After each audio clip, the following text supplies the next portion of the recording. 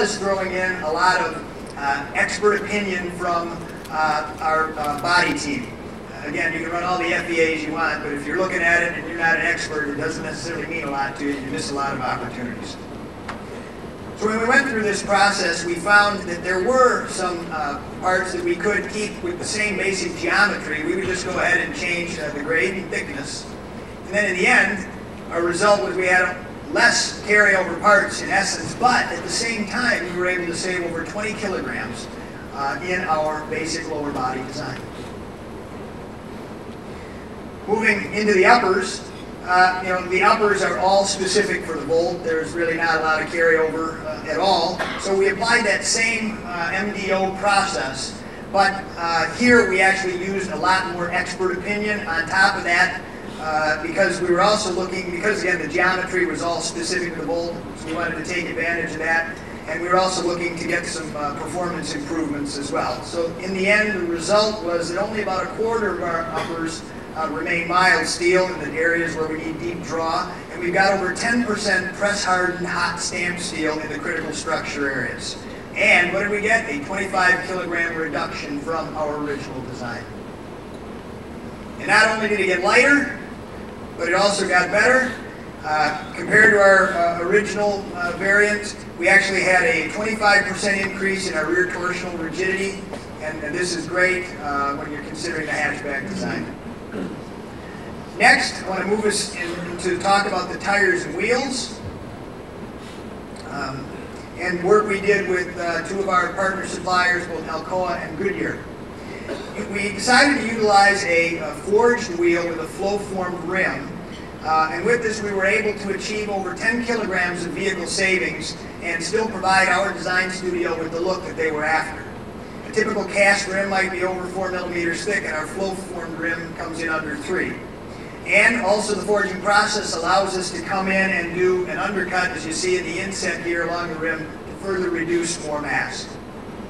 Now originally we knew that the studio was interested in a 5-spoke design, so we worked up front with Alcoa to first develop and design the lightest 5-spoke generic wheel that we could. And this came in through a number of runs at about 7.85 kilograms. So based on this, knowing we were going to have to add something to get some of the surface in, we set a limit of 8 kilograms on the entire wheel. We then took this generic wheel, brought it into the studio, and laid the desired surface on top of that. And again, working early and often with Alcoa and the studio, several dozen FEA iterations were made, each of these iterations being able to be turned around in 1 to 2 days. And as you can see here from the initial version based on that generic design all the way through the final there, we got rid of those hot spots that you see in the lower row, and we're able to deliver a design that you can see just very few differences from the initial design.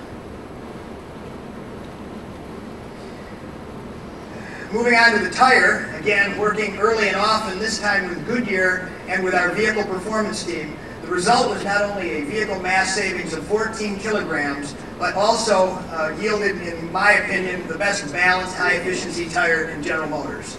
We had time for roughly a dozen different design submissions that allowed us to achieve a 20% improvement in rolling resistance for tires with equal stopping, traction, cornering, and snow performance. And this improvement in rolling resistance is worth about 1.5 miles an EV operation, or 1.5 miles per gallon. And as a matter of fact, this tire is so good, it's already found its way onto other products like our Eco Cruise that books in at 42 miles per gallon on the highway. So next, let's talk about aerodynamics, where the Volt comes in at 0.28 CD based on the new SAE standard J2881, which I think there have been some presentations about here either earlier in the day or yesterday. And we did this by carefully managing our front-end airflow to get the aerodynamics and the thermal performance that we were after. Basically, you see here, this upper part of the grill almost passes no air at all, except just around the perimeter here in a few spots. Our lower grill down here is positioned exactly at the stagnation point where the air starts to look for which direction it wants to go, and it gets to go right in there. And then we also have an air dam, which is quite tall, but it's made of a flexible material so that During many parking maneuvers, if it does get rubbed up against it, isn't damaged. We also lowered the body around the wheels and tires and utilized the stock-mounted mirror design. As you'll see here in this simulation, the air that does enter through the lower grill comes in. We do have a 4-layer heat exchanger. That's another whole presentation. And then it exits out the bottom there, very evenly distributed, as you can see by the tracers. Also, I want to point out, if you notice from the lower edge of the fascia up to the driveline, covers, complete shielding, and then also rearward of the engine, complete aero body panels underneath.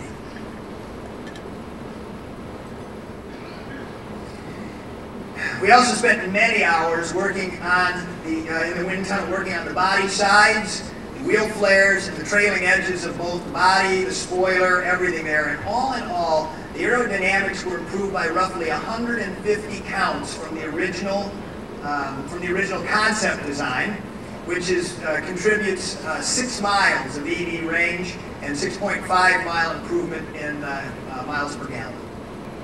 Good. Chevy Volt team, how are we doing? All right. One of the great things about being on the Chevy Volt program, well, not always great, but is the amount of publicity and PR we get. We got some great PR. We got a couple, Kevin and Randy. I can't see them, but I know you're out there. And we get a lot of help creating these great videos. We had videos of when we started the car. We had videos of when we launched at DHAM. We have great animations. So, guys, I appreciate that. It makes our job as engineers telling the story a lot better. I got to tell you, though, I want to take a minute to thank not only the GM engineers who are sitting amongst you around the tables. I'm going to mention a couple names. I don't want to offend anybody. I think Scott Miller, Rob Bolio, Tony Posabotz, Bill Walls, Bill Skaginski, Larry Nitz, and then there's a number of the rest of you here. And I also want to mention all our great suppliers who helped us put these components and put this technology together. So please join me in thanking everyone for the hard effort on the Chevy Volt program.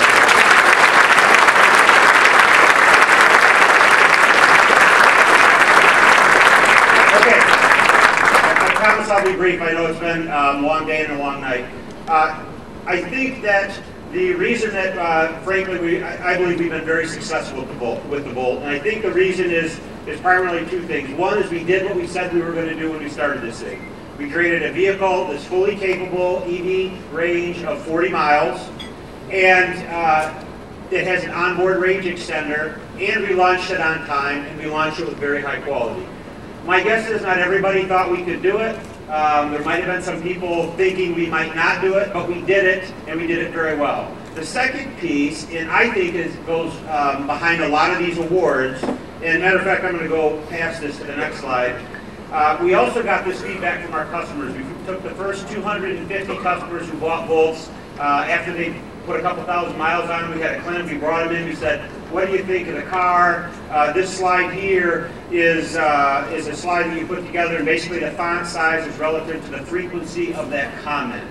So this gets to my second point of why the car's done so well. It's all the technology that these 3 talked about and everything that you all helped us put in the car, we managed to integrate seamlessly into the vehicle so that when you got in the car and you drove it, yes, it was an EV, yes, it had EV range, but almost the best thing, the big surprise about the car was how great it drove and how seamless it moved between the modes Pam talked about, how comfortable it was, how quiet it was. There's one that's just above the hood of the car down there that's perfect. So when you drive the car, and when you're fortunate like I am and my colleagues are to spend, I've been driving the car since September. My car that I'm purchasing myself was built Friday at DHAM. I'm going to have 2 charge stations in my house. I love this car. You know, and I could be driving 8-passenger Escalades. Great product, but this car is so much fun to drive. It's so comfortable, quiet, and I think that was the second piece that people maybe didn't expect. So I believe that is kind of the secret to our success, a very clear, concise, driven message of what the vehicle needed to be. I think we hit that, and I think we kind of surprised everybody with the rest. We have one final clip here. Some of you may have seen this, and then we'll be done. Let's play it.